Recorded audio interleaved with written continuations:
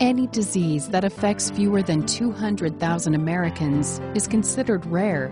In addition to facing devastating medical problems and symptoms, people who suffer from a rare disease face a number of challenges: difficulty getting a clear diagnosis, limited availability of information on their condition, few or no treatment options due to the rarity of these conditions.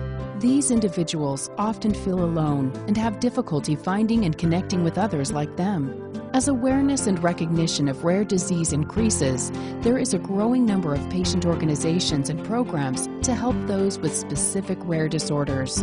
For example, the Voices of MPN program was developed to shine a light on myeloproliferative neoplasms, a rare group of potentially deadly blood cancers, to help educate, empower, and connect those affected by these conditions. The National Organization for Rare Disorders, NORD, is an umbrella organization representing all people affected by rare diseases. NORD and its more than 200 member organizations are committed to improving the lives of individuals and families affected by rare diseases.